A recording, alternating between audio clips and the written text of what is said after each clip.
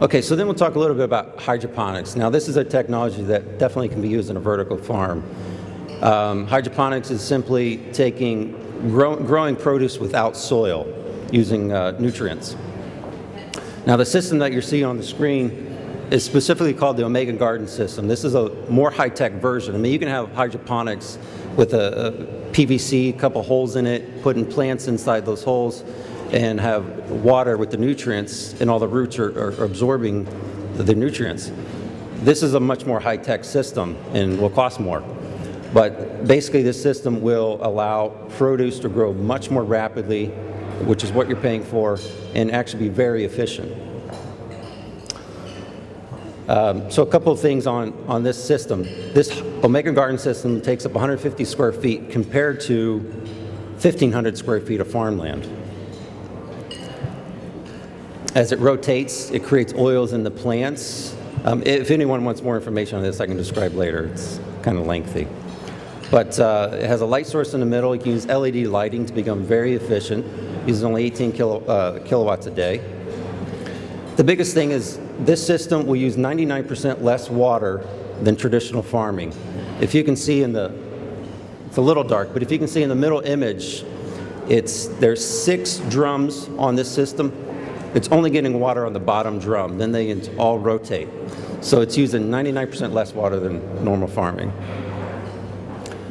So this slide here is now comparing this technology to the traditional farming.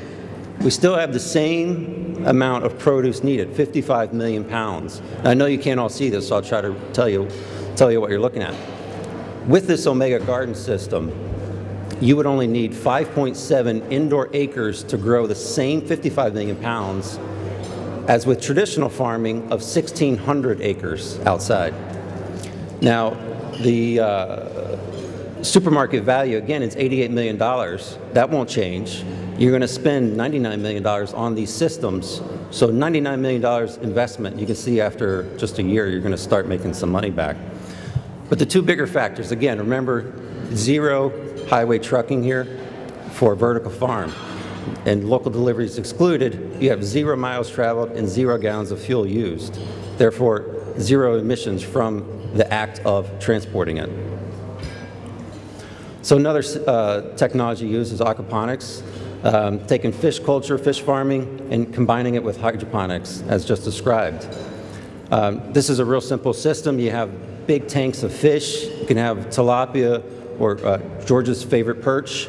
And the fish, basically once the fish poop, that the nutrients in that are filtered into trays using more traditional hydroponic growing, where those nutrients are going, the roots of the plants are absorbing the nutrients in that water. In doing so, they're growing more rapidly, and they're filtering the water, and so the water gets filtered back to the fish tanks. So it's a continuous cycle to clean the water and feed the plants at the same time. With this system, again, it has a light source. It's very efficient with LED lighting, and it uses 80% less water than traditional farming. So this is the same slide here, comparing the two, again, of traditional farming versus aquaponics. It's going to use a little bit more area of 69 indoor acres versus the 1,600 of traditional. It'll cost less at $44.5 million to invest, but it still has the $88 million value. And again, 0 miles traveled and 0 gallons of fuel used. So now, before we go further, I want to talk just about a couple sustainable technologies that can be used for a vertical farm. Now, these are both low-tech items as well as high-tech items. ETFE, if you can recognize these buildings, you saw at the last Olympic, one of them. It's basically a plastic substitute for glass, and it's well insulated, it's lightweight, reduced energy costs, reflective slab edge, and light shelves that can be used integrated into the architecture of a building to refract light further into the building. Parabolic mirrors would do the same thing. You're trying to reflect light further into the building. Light tubes drawn vertically from above down inside of a building. LED lighting, of course, and it's perfect for photosynthesis. OLED is actually even better, and it's organic compounds spread over thin films of plastic. Of course, we know solar panels will work, wind and water turbines. Water turbines, if you're near a water source, can be used. Of course, geothermal, and then cross-ventilation, earth tube intake, drawing air up the building from outside. Anaerobic digesters, bio-waste broken down by microorganisms without oxygen will produce energy, biogases, to sustain a building, as well as waste to energy, which is basically the same concept, but using an incinerator versus microorganisms. Gray water treatment, rain barrels, composting. Composting it's amazing, it creates its own heat. I was up in Growing Power in Milwaukee, Will Allen's place, about this time of year. It was probably 20, 25 degrees outside, and I walk into a little greenhouse and it's plastic clad. It's not a glass greenhouse, it's just plastic. I walk in, there's compost on all four corners of the greenhouse, and it was at least 20 degrees warmer inside this plastic clad greenhouse because of the compost piles. I'm generating a lot of heat. Vermicompost is earthworms breaking down organic waste to create good fertilizer, and worm tea is a combination of that and water to create a liquid fertilizer. Of course, jobs, services, and what does a vertical farming do for a community? All these are big factors, and it actually creates a lot of jobs and services. Of course, there's farm workers going to be involved. You're going to have nurseries, planting, seed, needing someone to sort it, package it, sell it, indoor agricultural specialists, waste energy specialists, hydroponic, aquaponic, aeroponic technologies used, sustainable technologies for the building itself, farmers markets, just similar to that farm on wheels I showed you, facility managers, office managers, delivery distribution systems, marketing services, of course attorneys, legal services and insurances, security systems, cleaning, maintenance crews, on-site farmers markets. For a lot of these vertical farms will be in areas where there's food deserts, and they can always have a continuous on-site farmers market within the vertical farm. You can have student internships at the vertical farms, education tours and seminars, neighborhood redevelopment, and don't forget about us architects, engineers, and the construction industry, where there'll be a lot more jobs created. So finally, it comes down to a case study. Again, I mentioned I took 6 plants out of the 30 I researched, and I wanted to know, if I took these 6 plants, what will it take to make a vertical farm, and how many vertical farms will it take to supply the city with just these 6? So the 6 were head lettuce, leaf lettuce, tomatoes. We excluded fish in this scenario. Strawberries, broccoli, and spinach. Now, all this is using the Omega Garden system as I previously described. If I take all those indoor acreages needed, I have 25.3 indoor acres versus the over 6,000 outdoor acres with vertical farming, with traditional farming. So 25.3 acres equates to just over 1 million square feet. Now, what does that mean? Okay, 1 million square feet is actually only about 40% of the Hancock Tower. It's only 25% of the Sears Willis Tower. It's not a lot.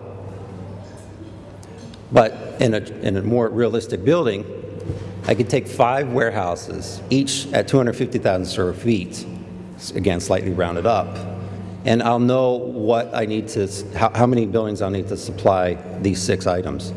So it's only going to take 5, and I'm going to give you a financial scenario for one of them. And that one that I used in my study is this building. It's a warehouse down in Pilsen, Chinatown in Chicago, and it is 250,000 square feet. It's perfect for this study. So again, 250,000 square feet. It's really one building. It's going to be 1/5 of the total city supply of these 6 plants. This particular building I just showed you is actually for sale. It's $9 million on the market right now. If I put in $60 a foot to make improvements, that's $15 million. The biggest kicker is the Omega Garden systems are kind of expensive themselves. They're about $60,000 each. That's $88 million for over 1,400 systems that would be needed to fill 250,000 square foot warehouse. So I have initial investment right now, and of course there's other factors, but a basic initial investment of $112 million. And I'm going to put $6 million on top of that for yearly maintenance, salaries, equipment, operating costs, and taxes. $60,000 is actually the actual taxes on this warehouse.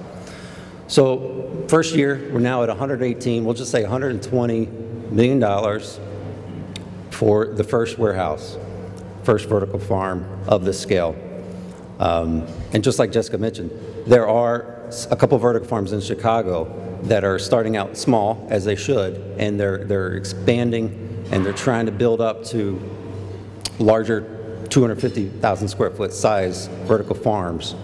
And there are, plans in the works to do new construction, high-rise type vertical farms, which is another vision of the idea. So we know we have a $120 million investment. Well, what are we going to get out of it? So let's go back to the 6 items I showed you. If I take the current supermarket value of these 6 items, and it was not rocket science, I went to Whole Foods and I wrote down the cost per pound of each one of these items, all 30 that I mentioned, and did the math. When you supply 55 million pounds of lettuce to the city, it's what it's consuming. Again, it's $88 million. Same idea would happen to all these 6 items. So to know what the one vertical farm is going to do is I tally these up, I divide by 5. Remember, I'm using, I need 5 vertical farms to grow all this. So I'm going to do it for one. That's $97.7 million of actual supermarket value for these items, these 6 items. So you have, again, $120 million investment, and you're going to have a value in the end of $97 million. I'm not a financial planner. I don't know how to do all that stuff, but I think that's a good plan. So lastly, just one little visual eye candy is you can take these vertical farms and you can do a little bit more to them. You can add on to them. Make an addition to add more square footage, a little bit more technology-friendly additions to these buildings, and again, have more square footage to produce more yield, which is the end result that you're trying to achieve in a vertical farm. So, thank you.